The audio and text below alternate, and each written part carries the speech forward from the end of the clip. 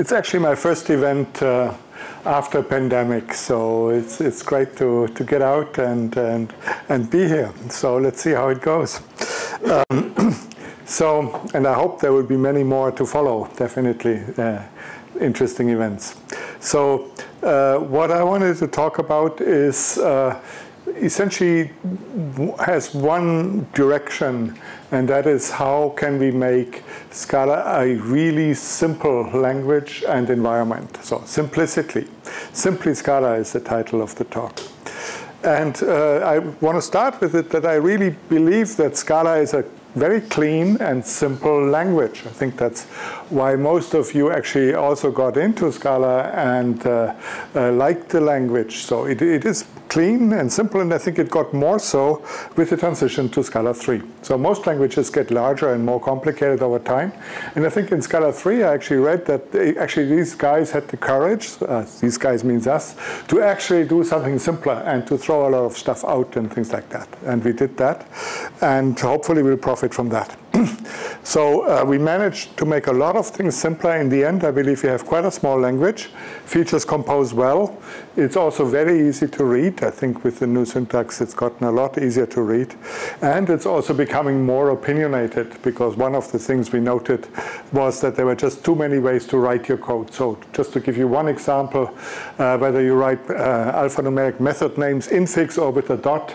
So in the future, you're going to write them with a dot, unless you declare the method infix to let everybody know that this is an infix method. But otherwise, we sort of chosen a side now because it's just essentially too many different variations for no gain.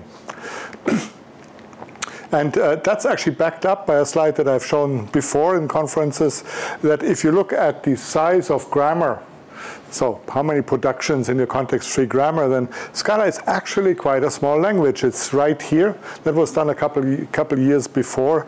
I don't think it has changed much, except that I think the other languages have grown further.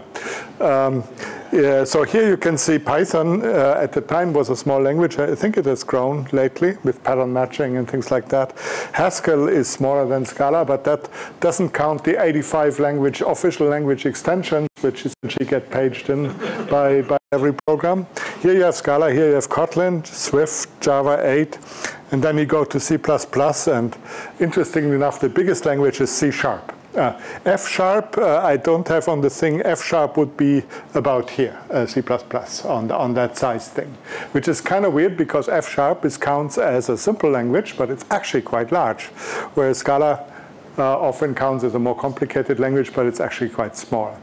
What that has to do with, I think, is essentially how many different concepts you have for different things, which essentially give you a larger space, but maybe a more specialized space. So F# has a lot of very specialized idioms for specialized things, type providers and quotation and things like that. Okay. But on the other hand, that if I would tell you, well, it's simple, then I think I also need to address this point here, that essentially if you look, the common impression of Scala is that it's a very complex language, right? So that's what a lot of people say. It has that reputation. So people compare it with C++ and Rust in complexity, everything in the kitchen sink. But if you look at actual language sizes, then that's not backed up by that. Another often heard complaint, which I believe is related, is that Scala programmers are very hard to find, which actually surprises me because we had many tens of thousands of people who successfully completed our online courses on Coursera, and we are not the only ones. There's also the Rock the JVM courses, which are very popular. So there's a lot of training. A lot of people get exposed to Scala, but nevertheless, we say Scala programmers are hard to find. Why is that? On the other hand, I think if you look at intro teaching, then Scala is actually a very popular and successful choice for intro to programming in universities. We know a dozen teachers who actually have made very good experiences with Scala as a first language. And it doesn't stop there. Scala was also considered to be a great first language for kids. So you probably remember this guy. He's now a doctoral student at Berkeley doing very interesting stuff. Shaddai. Also, there was Kojo, the essentially environment for teaching programming in a college in India. So Scala was a language that was simple, so that it was suitable for being taught to kids. And I'm pained to say it somehow lost that reputation. So where are sort of the new kids, bright kids that learn Scala today? So what happened? So I think one is inevitable, code bases grew, and with a growing code base, things get more complicated. We were sort of in the spring of life with the language where things are still easy. The other thing that happened is I think that traditional functional programming, which has been around for a long time, had a period where they discovered Scala as sort of the most industrial accepted vehicle in which you could do functional programming, and they imported a lot of idioms which are not that beginner-friendly. At least from my perspective, they're not. Mostly that essentially strand has left the Scala community, but the effect lingers on. Consequently, there were ideological battles, like suddenly half of the language was bad, out of bounds, never use var, never use exceptions, no object composition. Things got a lot more complicated.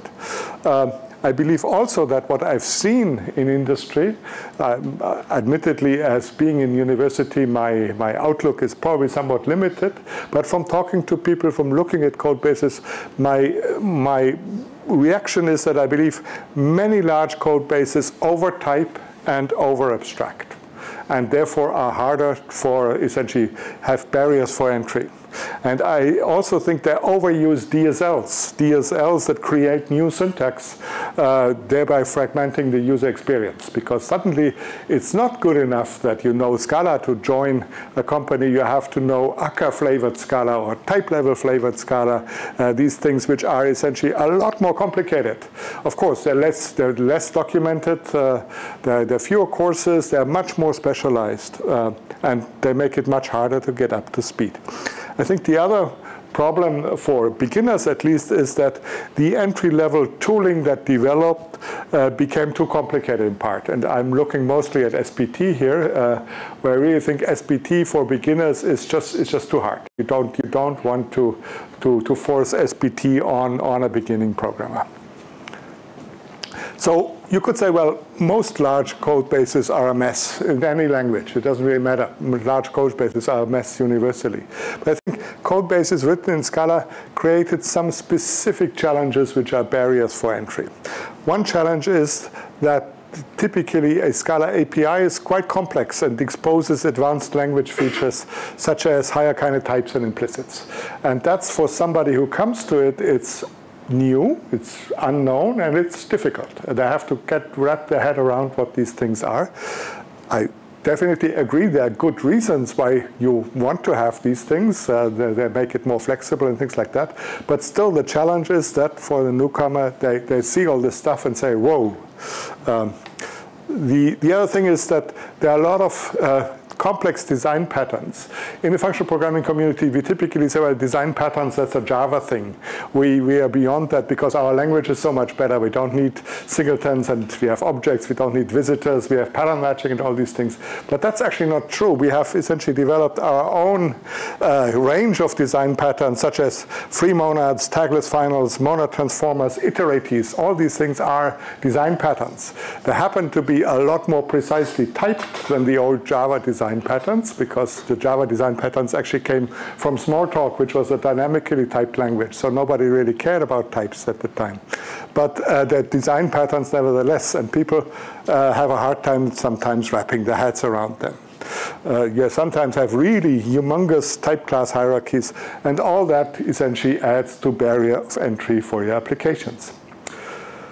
Okay, so you can say, well, why have we fallen into that pitfall, into that trap? Why the complexity? And I think the common belief is, that I've heard many times from different people, is that complexity is inevitable since we need to solve two really hard problems. One is strong typing, make bad states unrepresentable, and the other is pure functional programming, write your program in a purely functional way. So one common belief about elaborate typing is if typing can guarantee absence of some class of runtime errors, any amount of compile time complexity is justified. Essentially, I can have an unlimited budget to have very precise types if it can prevent some runtime errors in my program. I've heard people stating that to me verbatim. And I think it's wrong. Testing is a very good alternative in many cases. So we shouldn't disregard that. There's a thing with diminishing returns, and at some point we're at the point where the returns are actually negative. So we have to essentially do the trade-off. What do we want to push in the types? What do we want to push into the assertions and the tests? An example from the Dotty compiler itself, it was just a design decision. So compilers are complicated beasts. They have an abstract syntax tree, which consists of many cases. In our case, let's say between 40 and 50, something like that. And those cases get transformed down in a long pipeline to something which is much simpler. So over the time of the pipeline, the tree becomes typically smaller, either different or definitely some smaller. Some cases have been eliminated by so-called lowerings in previous phases. And it's a well-known problem how to represent that in the types. It has solutions. You can have essentially one AST type per phase, and it has some other design patterns where you can do that. But generally people say it's a very hard problem. It essentially pollutes your code base quite a lot. So what we do in Dotty is none of that. We have a single tree type, and we just have post conditions, which say, well, essentially, if a phase eliminates a certain tree, then there's a post condition that I can state in the phase that gets checked in every subsequent phase that that kind of tree node won't pop up again. Is that a problem? But for a compiler, I guess not. So a compiler probably should have a test base large enough that you say there's a violation, my assertion will blow, definitely. So there's actually no win in actually putting that statically in the types, except essentially intellectual satisfaction that we managed to solve a really hard problem in the types. But it's no good for the code. You could say, well, but what about exhaustivity of pattern matching? But it actually turns out in these phases that for most of the tree nodes, you do the same thing every time. Basically, you just recurse to the children, and you essentially recompose the results.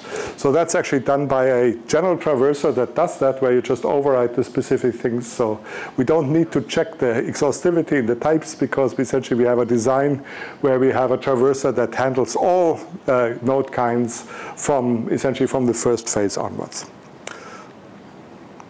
Okay, so what about pure functional programming? So another common belief that I've heard is that mutability is always bad and should be avoided as much as you can, and probably 100% in most cases. And I believe also that's wrong. It depends really on the situation. Local variables often actually help readability rather than being a problem. And admittedly, global variables, so fields of globally reachable objects, are a lot more problematic, especially when aliased. But again, the problem is, where do we draw the line? So again, I show you an example of our compiler, which was kind of funny. So we have a thing in the compiler called Levenstein distance, or edit distance.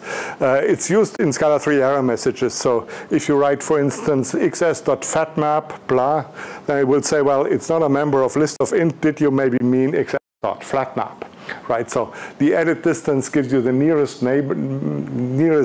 neighbor of a misspelled string in this case, the members of list of int. So how do you do that algorithm? Well, you can look it up on the web. There are pages of the implementations of that distance in any language imaginable. But most of them look like that, and that's also the current implementation in the Scala compiler, in the current Scala compiler .c, the Scala 3 compiler. And it's really very simple. So basically what it is you put some indices here, and then you fill an array, a two-dimensional array, with a diagonal that every cell gets computed from the cells diagonally up and to the left and to the top of it. So that's what you do, sort of a wave front that travels from the left corner down. But of course, that's not purely functional. That uses a mutable array. So it's an intellectual challenge how to actually do a purely functional version of that that is efficient. It's not hard to essentially just have an array that gets recomputed every time you do that, but you want to make it efficient. So what we actually had in the same compiler before was this, a purely functional implementation that's even shorter. So it's that thing here. And well, it looks okay. Nobody understood it really, but it looked okay. Until I actually said, well, this is weird. The propositions it makes are actually very, very weird. So it should have proposed that and not the other thing. And then I actually went through that and I analyzed it and said, no, that's computing the wrong function. That's not Levenshtein systems. It's just somebody grabbed from the web and it says, oh, cool. We have Levenshtein systems purely functional. Let's take it. Let's not ask questions how to understand it or things like that. Another example that I've also seen in practice is graph traversal. So let's say we have a very simple thing where you have nodes that are labeled each, and you want to just go through and compute the number of nodes reachable from your root G. So the typical thing is, well, you have a recursive thing, and you say, well, and you have a set of nodes that you have already visited, because, well, it's a graph, so nodes can be visited several times. And you say, if the set contains the node you're visiting, then you don't count it, and otherwise this should be a 1. I'm sorry, that was a typo. Scene plus equals 1. So let's add the node, and no, sorry, that's scene plus equals n. No, you're right. So the node is now in the set, and you go through the children, you recurse through the children, you take the sum, and you add 1 for the node. So that's okay, but again, it uses a mutable map, and aren't mutable collections bad? And in fact, I've seen that. I've seen people say, we don't do that here. We don't do mutable collections here. And they said, let's write it with an immutable collection. I leave it to you to say, well, how would this program look with an immutable collection? It would be pretty atrocious, because essentially we have to thread the collection through as an argument and as a result through every visit. So clearly that you say, well, of course you use a mutable collection. It's a local thing here. So this program count is still a mathematical function. It just uses a local variable, in this case a mutable collection, for its functioning, for a clearer and more efficient, I should say, algorithm. So there's nothing wrong with that, but a lot of people have this sort of reaction. Another example, again, that was actually a Scala Matsuri conference I was, and which very much surprised me at the time. That's a common operation, an option, right? You have an optional value, maybe x, and you say, well, if it is defined, sum of x, then return some operation on x, and if it's not defined, return a default. And the question I was asked at the conference, for this operation, should I use map and get or else? So that's what it would like then here. Or should I use forward? So that's what that's what it would like here. What do you think? What should I use? Yeah? First one. The first one. Which is the first one, that or that? No, the match. That, yeah, that's right, yeah. So I was saying, well, you use the match. It's definitely the clearest, right, of all the three. But people were very surprised that I said that. So I think one problem here is that Scala makes library code look like language, which is great, which means it gives you the seamless thing. But it's also something we have to watch out, that it makes unnecessary abstraction, in this case wrapping in these operations, sometimes too tempting. So one has to watch out for that. Okay, so how can we sort of influence people to avoid complexity? One thing is, use Scala 3. Things are already a lot simpler, I think, if you can. The other thing that is a useful tool that we have in the Scala 3 compiler sometimes is a option called vProfile.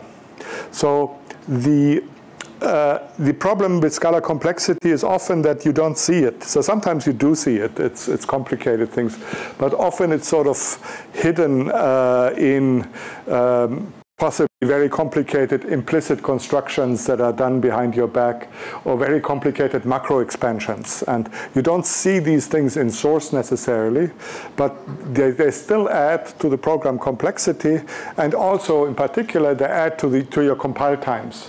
So for you, if you run your Scala program through the compiler, how fast is it? Is it fast enough? Is it so if I run it let's say the Scala compiler itself, in a warm compiler, I get about 4,000 lines per second on my 4-year-old Mac, which is fast enough for me. If I run that, SBT takes a bit away. If you run it with SBT is actually quite resource hungry with that, but that's sort of what you get. But I guess if everybody got even 1,000 lines a second, nobody would complain so much about compiler speed. So that probably tells me that a lot of people get a lot less. And the reason why people get a lot less is essentially that without them seeing it, your program generates a huge amount of code that also has to pass the compiler, but that you don't actually see in the source. The code is maybe implicit constructions or macro expansion, typically, those two. Sometimes, very rarely, sometimes it's that the inferred types just get huge. So that also can happen, but in my experience, the two primary culprits are implicit expansion and macro expansion. So what you have here is essentially some some measures for complexity as the compiler sees it.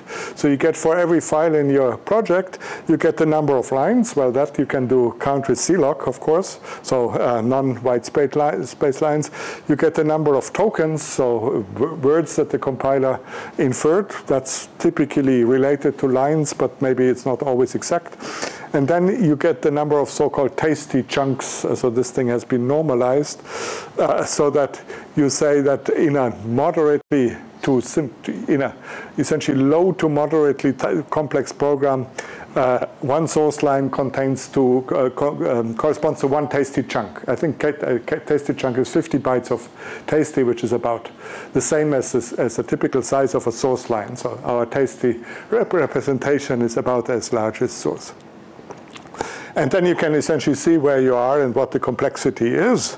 And then if you run it with minus v profile minus details, then you also get the n, in this case 5, most complex, so methods that produce essentially internally the most code that you see here. So here you see something fairly well behaved. So there's one thing which is an outlier high.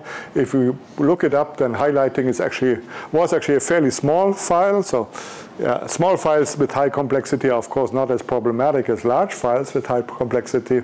And what it was a file that defined a lot of case classes. So case classes also actually generate quite a lot of code per case class, and that pushed up the complexity in this case. But I think it's a useful thing to do if you have a code base and you say, why does it compile so slow, that you run it through that, and you probably see quite well where the time is probably spent.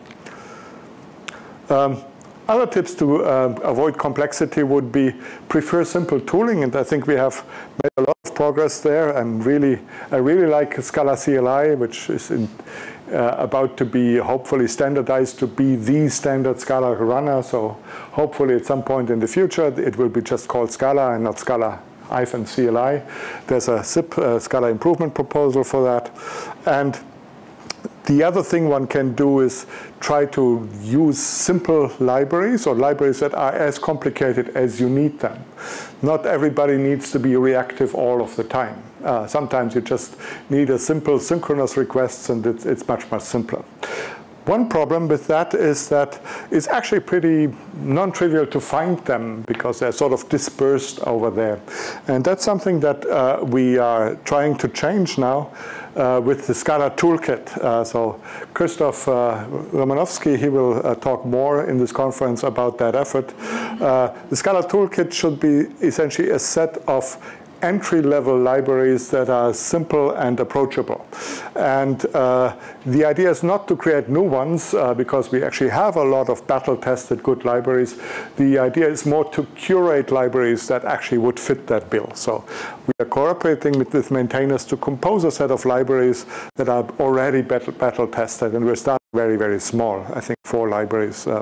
So the focus should be it's suitable for scripting, prototyping, and newcomer friendliness. And we don't really put any focus on advanced features like parallelism or asynchronicity or things like that, which doesn't mean that these things are not necessary. Of course they are in some situations, but the point is, in many situations they are not, and then we shouldn't have the burden to actually interfacing with these things. So the idea is to make these libraries easily accessible and to document them in one place. So the way it looks is, in this case, it's done with Scala CLI. We just put a using clause toolkit, and then essentially you have everything. No need to have an SPT build script. So this one uses STTP, which is the HTTP libraries. They also plan to be libraries for JSON, testing, and a lot more. So the idea is that Scala is a language that's well suited for prototyping and big applications, and to find the tools for the simple problems, we hope that Scala Toolkit will help, and that it also will make Scala more open for newcomers. I'm switching gears now we'll go in a couple of slides to another presentation. Before I do that, I just stay with that. I would like to advertise the Scala survey, which has been out for a couple of days. So we want to essentially know from you where you are, what are your opinions about various topics in Scala land. So here's a barcode, and here's the address, Scala Survey 2022, virtuslab.com. Should take 4 to 12 minutes and is anonymous, and will release a summary of the results. So that has been set up by joint Scala Center and Virtus Lab. Good. Staying with complexity. One thing which definitely is a hard challenge and drives up complexity is effect typing. So effect typing has been in the functional programming community almost synonymous with monadic effect typing. So essentially you have effect monads, and that's what your effect typing is. And that's actually quite a large source of complexity, and it's the larger, the more fine-grained your effects are. What I often say, having one monad in your program is great, it's no problem at all. Once you start to mix them, it gets problematic. No matter whether you do monad transformers or tagless final or free monads, they all are sort of very, very heavyweight program constructs and patterns. So the alternatives, what alternatives exist? Well, one would be, let's not care about that. Let's just say, well, we don't really need to push everything in the types. Let's use weaker typing. So it means no checked exceptions, no tracking of side effects, or I/O or things like that, which is basically what Scala Toolkit programs do. So to say, well, we're synchronous, and we are a model where we allow effects, of course, not effects random and just out of fun. We still minimize them, but we don't really, it's not our intention and ambition to track every one of these things, which I think for now is a perfectly good position to have, and one which essentially the software industry at large, of course, has. Basically all languages except pure FP work that way, and it's been very successful. Nevertheless, it's still a bit rankling to say, well, do we really have to choose between exact typing and simple programs? Isn't there something we could have simpler type systems that let us talk about effects and these things? And that is a thing that I have been, I'm starting to work on. I've been working for some time on the research side. So I want to explain to you a little bit what we have been doing there and what we plan to do in the future to have essentially simpler, hopefully simpler type systems for effects and also resources. So I'm going to switch the screen now.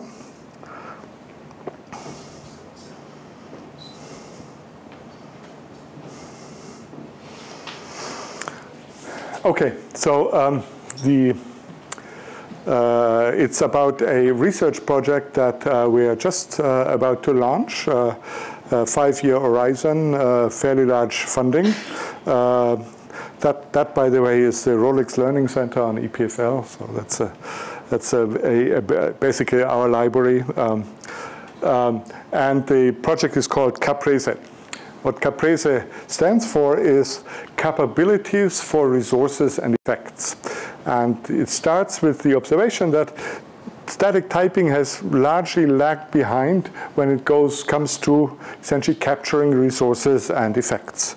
Big exception is essentially monadic effects, where essentially people pushed the envelope on effects quite a bit, but not without frictions. On the research side, you have that, but you have also hundreds of other papers on many, many different approaches, but no large-scale adoption yet. So the core insights, what we want to do is that we can describe resources and effects both as capabilities, and that we want to capture retained capabilities in types. We want to track them in types. So I'm going to explain to you at a high level what this means. But before we get to that, it's good to actually be precise what we mean by resources and effects. So let's start with resources. So resources are values that are available only with certain restrictions. For instance, lifetime. I can use a value only during a certain time, let's say a file until it's closed. Once the file is closed, it's no longer available. That's a resource. Sharing, that maybe a value is available only to one thread and it can't be freely shared between threads because that would give you a race condition. Thread local values would be sharing. Or quantity, that I can essentially only have a single copy of this thing and not multiple copies. So examples are variables, regions of memories, file handles, channels, database and network connections, and many others. So that's resources. What about effects? So effects are, in the literature, aspects of computation beyond shapes of inputs and outputs of functions that we want to track in types. So in that sense, effect types is basically almost a misnomer, because we said an effect system, well, effect types is okay. But if you say effect systems, then it's strictly speaking false, because an effect system is something that is essentially beyond your types. And of course, in Scala or Haskell, we push that into the types, which has certain advantages and also certain disadvantages. So what are typically effects? Well, updating a variable, throwing an exception, doing I/O, or also, I think, suspending a computation. So async, waiting for some event to happen is an effect.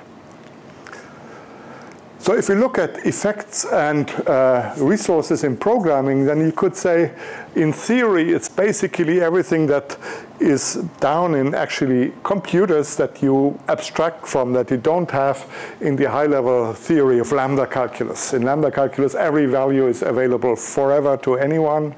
And of course, there are no side effects. It's all pure functional programming. Whereas computers have all these things.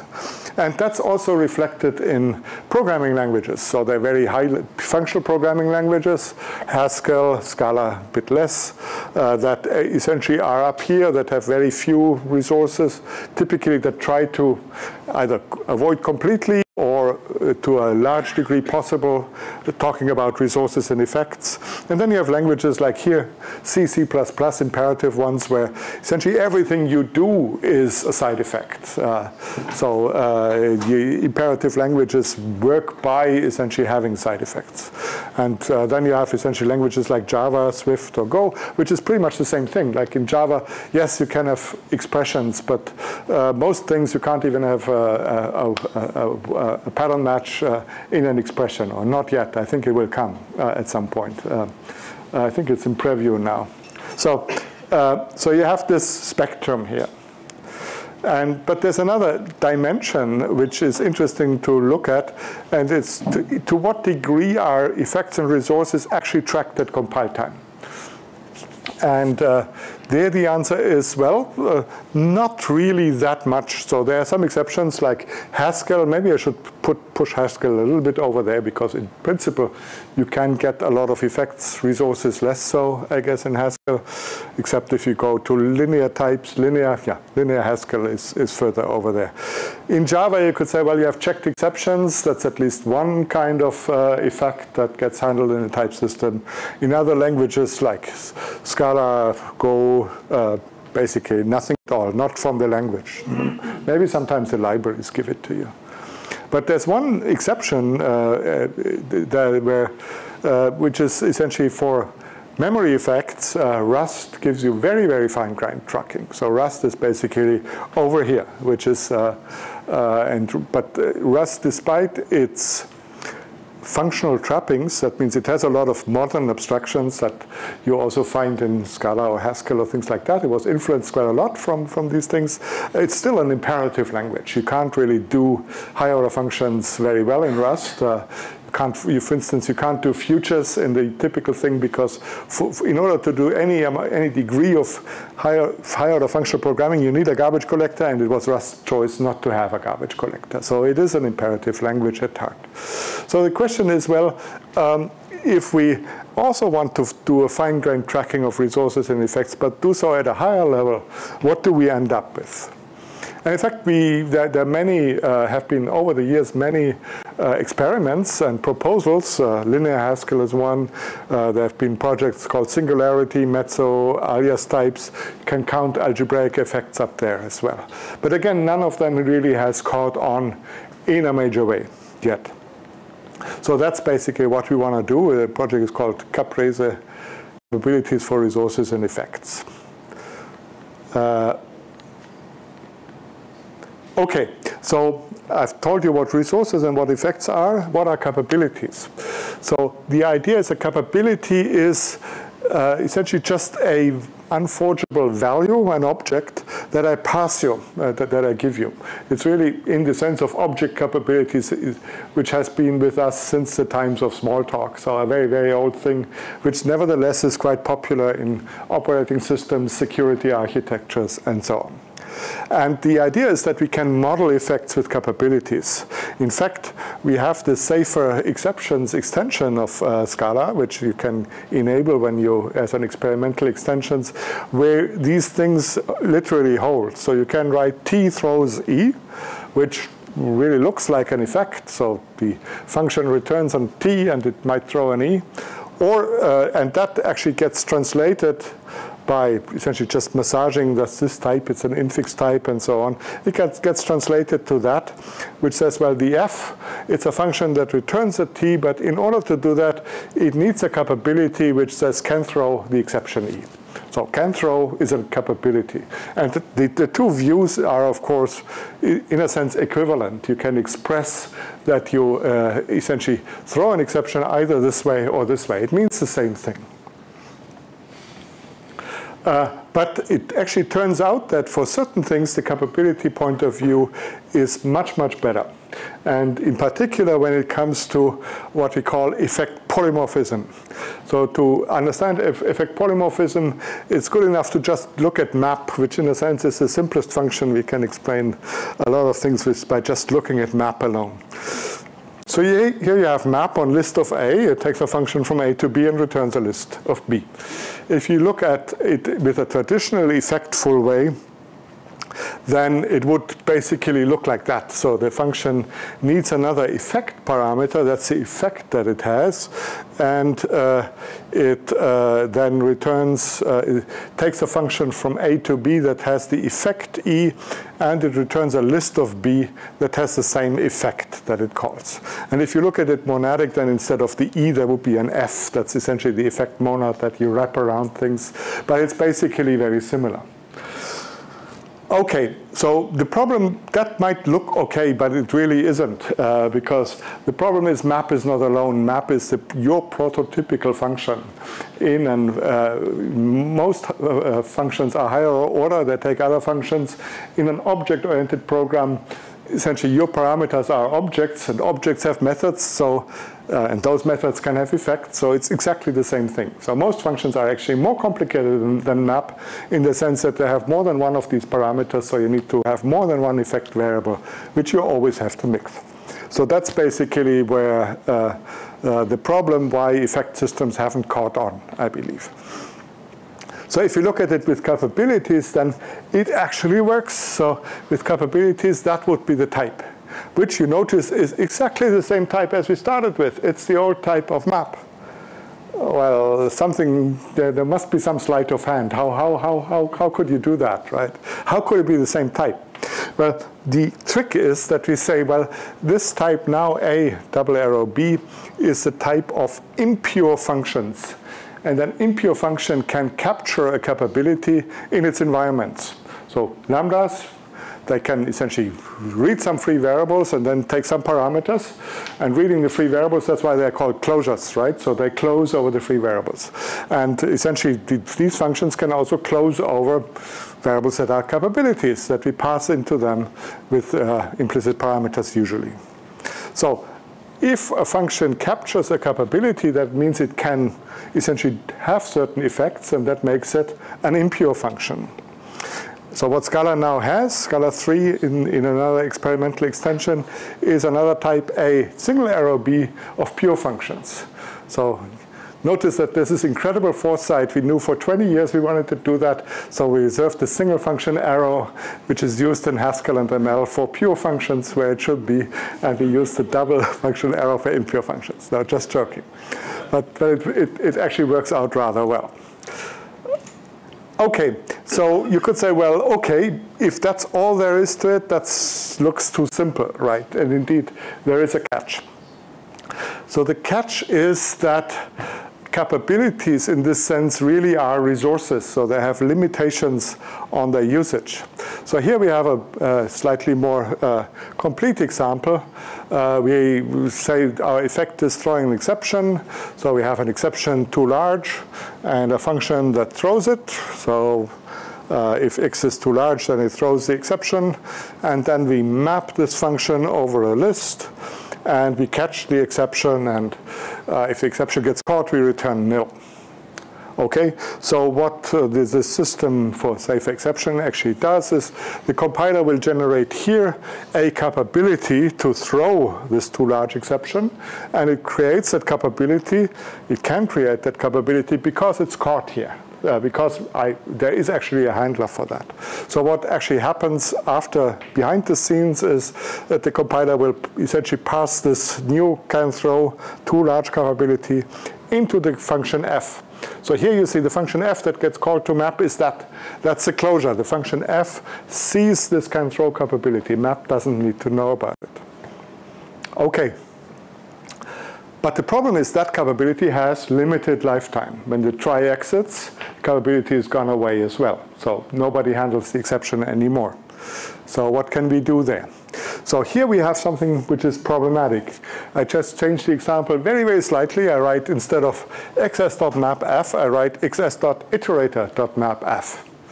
And now things go wrong, because when I then do it.next, then at that point, the function f gets called on the map, and at that point the try is no longer active, so I have an exception that gets propagated until program prompt, an unhandled exception.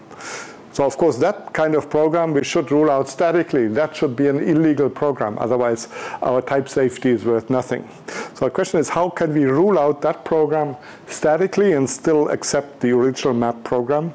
And there the idea is we want to track in a type which capabilities can be captured by its instances.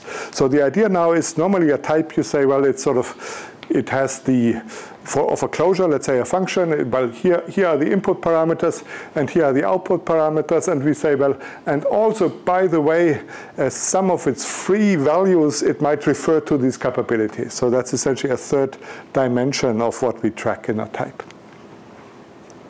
So the idea to do that is to introduce a so-called capturing type, which consists of a type T and a capture set of capabilities. So those are capabilities. And it means that, well, it's whatever T is, and it can also essentially retain references to these capabilities. If there is no capture set, it means the type is pure. It can't reference any capability, so it can't do nothing. And what is a capability then? Well, the capability, we say, is a reference of a variable, just like an object capability, but not any variable, but it must be a reference to a variable of a capturing type with a non-empty capture set. So if we tracked all free variables, that would just be too verbose and too fragile. I mean, you want to change it in your program, what variables get captured without changing your types. But by this construction, we restrict these things that we need to track to capabilities. So what that means is that every capability must have another capability in its capture set, so something like that.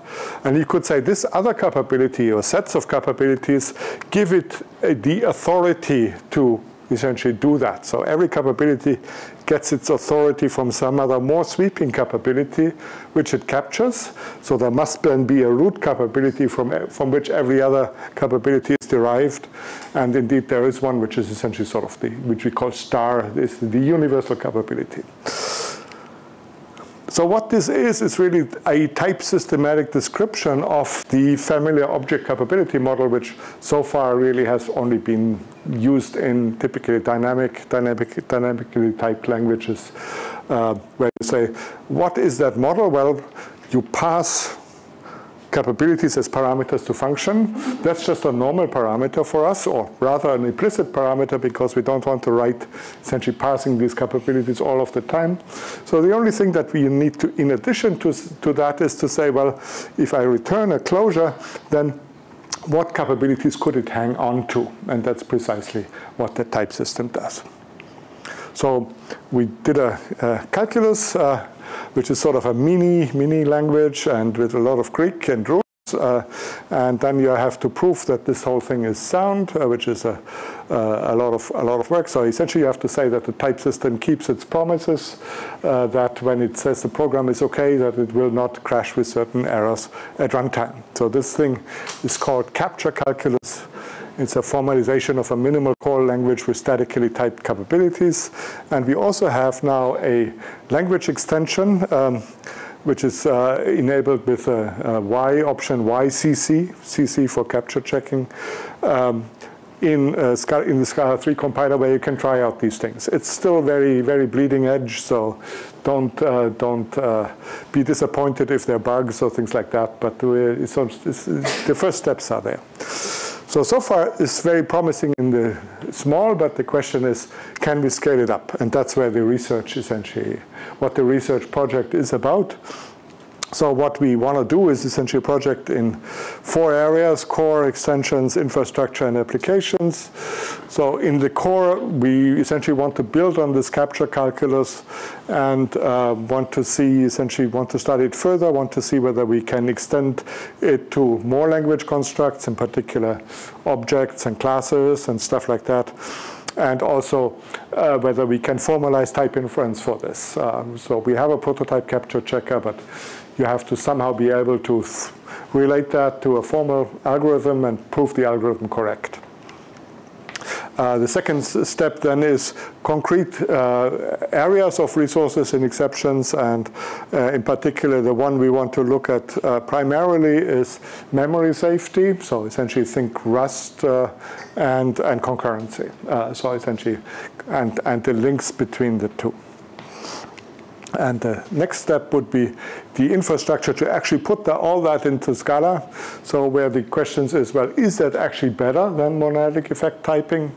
Are capture annotations lightweight enough to be used widely in practice? So far, my hunch is yes, but it's really I have to admit, it's just a hunch. It's not absolute truth. We have to work and find out how these things scale. Can capture checking be made efficient enough for large code bases? We have to find out. So far, our largest test program is maybe 600 lines, maybe like that. So let's see when we have 6 million lines, how it would perform then. Can error diagnostics be made clear enough to be intelligible for non-experts? Right now, the answer is the current state of the thing is definitely not. So a lot more engineering is needed for that. And also, very importantly, can we migrate and interoperate with existing code? And that's actually where I'm quite hopeful, because the brilliant thing with capabilities is they can cheat. They let you cheat. So let me explain what I mean by that. So in the capability model, normally you say a capability-based language is essentially a language that doesn't have global variables. So capabilities can't be global variables. That means every capability you must get as a parameter from someone else. And your main program will have essentially the total capability or authority of your program, and then you can distribute it, but you don't get it from a side channel. That's the capability thing. But the point is that in order to migrate existing code, we could cheat. We could say, well, initially you can get the capability to do anything from predef or the standard import, which of course would be toothless, but you can unimport it and thereby already have some small island which is scalability safe. And then in the next step, we could say, well, now the scalability is actually taken away, but you can still import it from unsafe or something like that. So you can, the idea is you might be able to actually migrate smoothly from current unsafe code to future safe code by essentially playing with imports. And the final thing is looking at applications. So there are very interesting applications in language-based security, including protocols for various hardware extensions that enforce capability-based systems and security. There are very interesting areas of efficient computing, both low power and high performance, where essentially you want to essentially be able to talk in very precise terms about memory that you use. Distributed systems, of course, is interesting because now you have resources that are node specific. So you have certain things that you want to keep on a node and other things that essentially could move out, but maybe not directly. So that's another kind of resource. And another one is actually informal methods where you could say, well, even let's say non-terminal, well, definitely a lot of the functions you use in your formulas, they all need to be pure. You need to already say that, but they need to be pure and total. So you can't really have non-termination in functions that you use in your proofs. So that's another kind of effect system. So the outlook, I think, if this works, then I guess we can solve a lot of problems in programming that have been standing for a long time. One is effect polymorphism, getting flexibility without the overhead. The other is called what color is your function problem. Maybe you've heard of that, which is basically how can we mix synchronous and asynchronous code without duplicating a lot of functions in our program. That's essentially just another version of effect polymorphism, really. Combining manual allocation and automatic GC, and fearless concurrency on a higher level than Rust.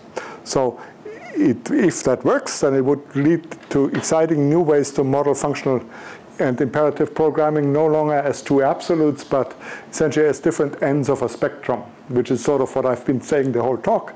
We should see it as a spectrum, and we should aim for the right middle, and this would sort of give you the type theoretic underpinnings for that, you could say. Thank you. That was all I had, and I'm happy to take questions.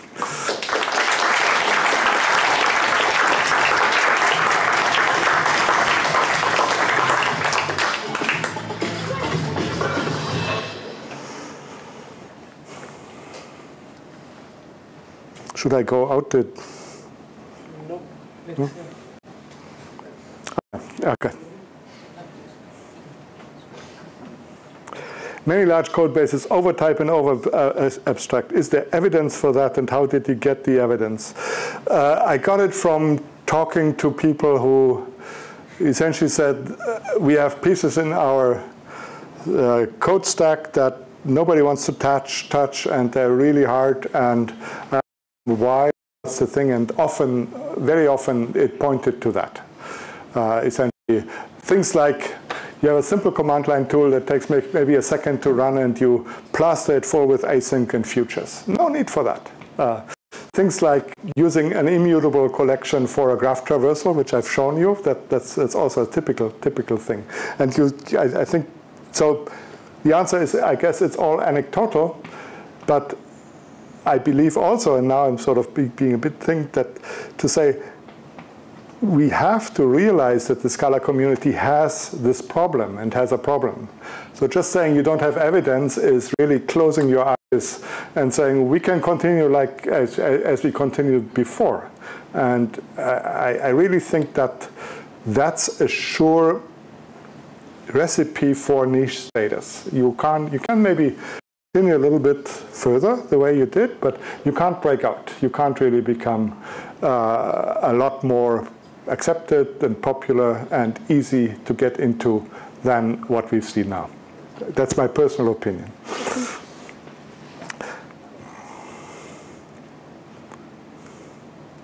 Zio seems to be getting some traction among advanced developers. However, it has a huge barrier of entry for newcomers. Do you think that the expected benefits of pure FP justify going this route? Well, again, it's essentially a spectrum. I'm sure there are lots of applications that benefit from Zio, essentially the framework Zio. It's a framework that is very good at certain things, high performance reactive things. If it fits into that framework, then it can be very good.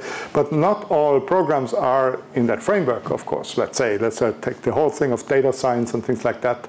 There's definitely no async or reactive programming anywhere in there. So it is a framework for a special use case, and that means I think also that there must be things outside of Zio that beginning programmers learn, and not just beginning, but maybe they stay with that. So if you learn Scala to do data science, then you will probably never hit these things, and you'll never hit. Well, that's actually a problem in terminology, I think. So if you do data science with Spark, then you do pure functional programming. There are mathematical functions. You don't have monads, you don't have effect typing, because they're not needed. But it's pure functional programming. But we have this sort of terminology that pure functional programming must be something that has these things. And it's actually not true. So, yeah.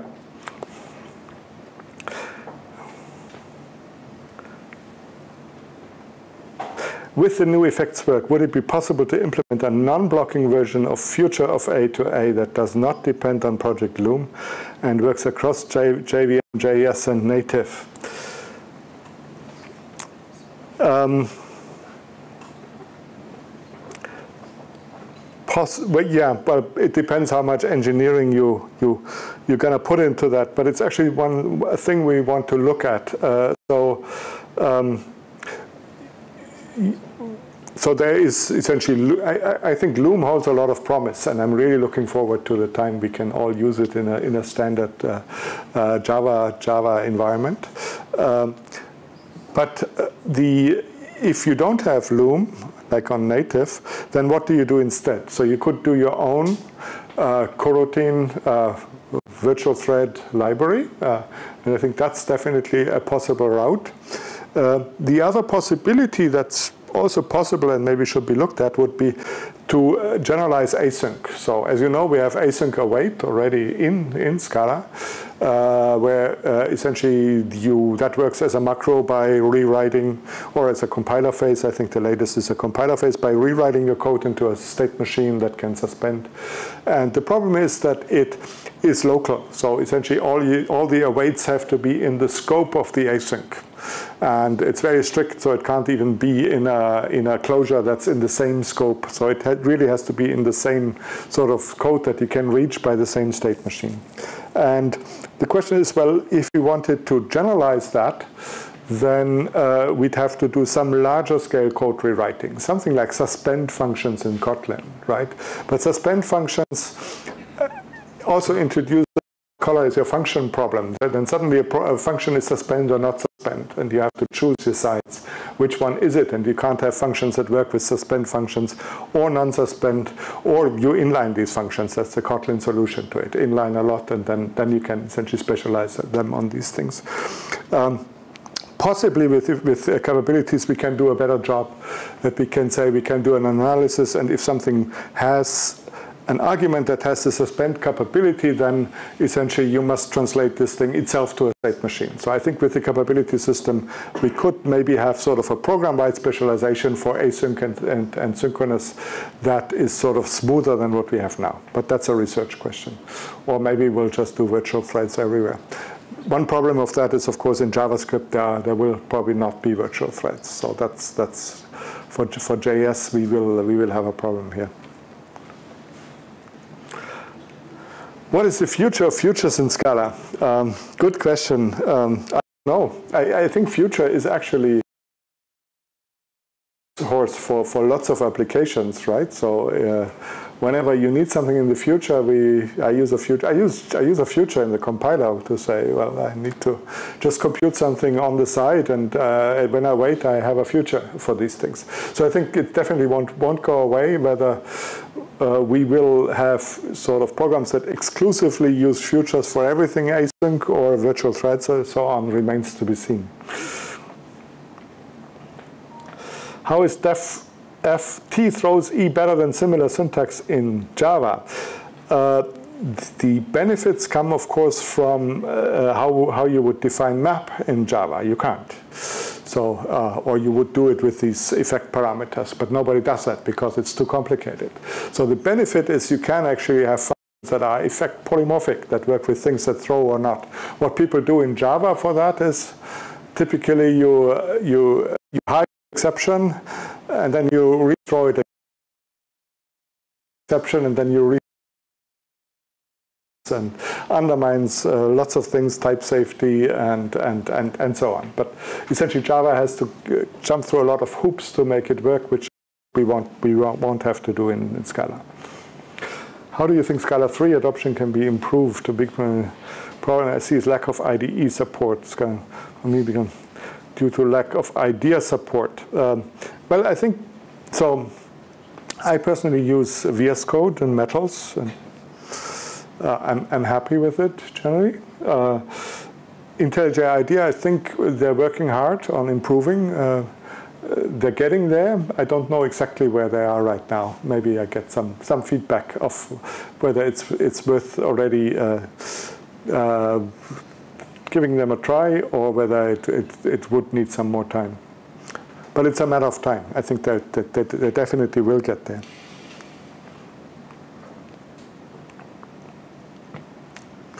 That's all we had, it seems. Okay, thank you again. Fire in retro rock. Roger, Matt. Ready to eject.